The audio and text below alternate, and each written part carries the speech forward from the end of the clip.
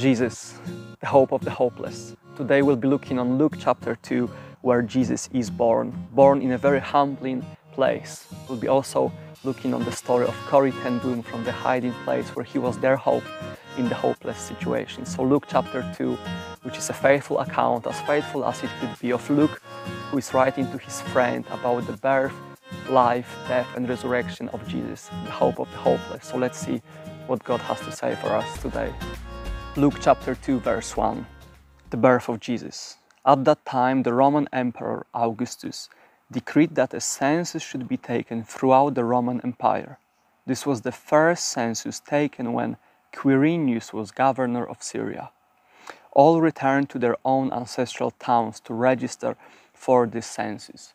So that's probably one of the most famous stories if you're familiar with Christianity, you know, like from Christmas time when Mary and Joseph, when they had to, go on the donkey to a town, and then we know that Jesus will be born in a stable. There was no room at the inn, all those moments. So Joseph was on his way to register for that census. And they all returned to their own ancestral towns.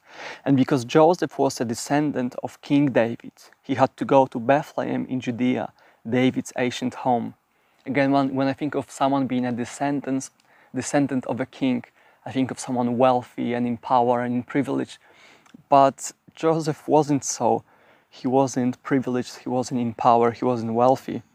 He had to go to Bethlehem in Judea, David's ancient home. He traveled there from the village of Nazareth in Galilee, which was really a small, poor town. There wasn't much going on there, small community in Nazareth. It wasn't the center of the universe at that time or of the area. He took with him Mary, to whom he was engaged, who was now expecting a child. Mary, we know that the angel appeared to Mary in chapter 1 and said, "Mary, you are highly favored among women, and you will give birth to a child, and you will name him Jesus." And it happened. She became pregnant and about to give birth. So what the Lord says is true. Verse 6, "And while they were there, the time came for her baby to be born. She gave birth to her firstborn son. She wrapped him snugly in stripes of cloth and laid him in a manger, because there was no lodging available for them." I like that. Yesterday I was reading a book, I'm finishing a book by Corrie ten Boom, The Hiding Place. If you never heard of it, I would recommend to just get a copy. Really so light-hearted story. Light-hearted, maybe that's not the way to put it. What I'm trying to say is that it's well written and it's an easy read. The story isn't light-hearted itself. It starts as a family story, Dutch watchmaker, they're in the Netherlands, lovely family, Christian family, living for God, ordinary folk. And then the World War II happens and they are helping people being taken into the concentration camp and really having a hard time. And there was this person, Betsy ten Boom, and when she was in the concentration camp, she was starving, she wasn't looked after, like from the medical point of view, she was sick and, they were really treated badly. That's an understatement, but they were really treated badly. But she kept serving Jesus. She kept just loving people and praying for them and giving thanks in hunger, giving thanks in sickness, giving thanks in the most horrendous conditions you can imagine to be in as a human being, as a woman. She was in them and she gave thanks. And I just had to pause. And I went on the computer and I started writing and typing and saying, "Lord, thank you. Father, thank you for giving us Jesus, the hope." Because she said that Jesus was her hope in the camp.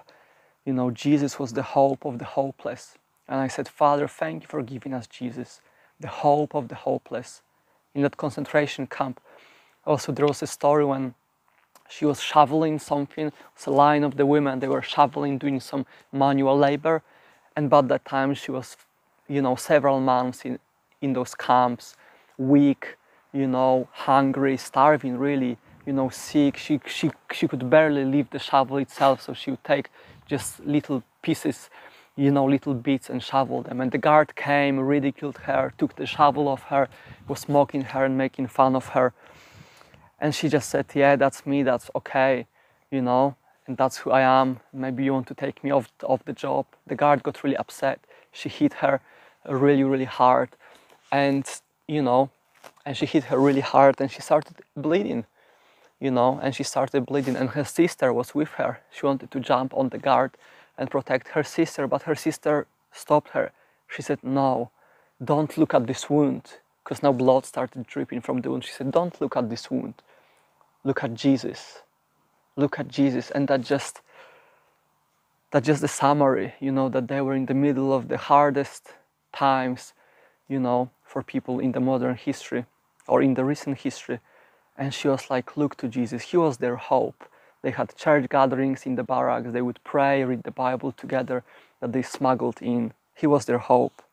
And I love that Jesus, even though he was God himself, he was the King of Kings and Lord of Lords, he was born in a manger. He was born and there was no lodging available for them. He wasn't born in a palace. He can understand, you know, what rejection means. He can understand what hard times are. He can emphasize. He's the high priest that can emphasize.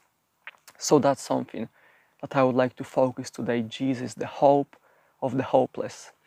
And I don't know if you have any hopeless areas in your life, but if you do, Jesus is the hope of the hopeless. I would like to pray now actually for you and for me, for Jesus to be the hope in the hopeless situations. So Father God, I thank you for today, for the example of Betsy and Corrie ten Boom, Father, that in the concentration camps, they saw Jesus as their hope.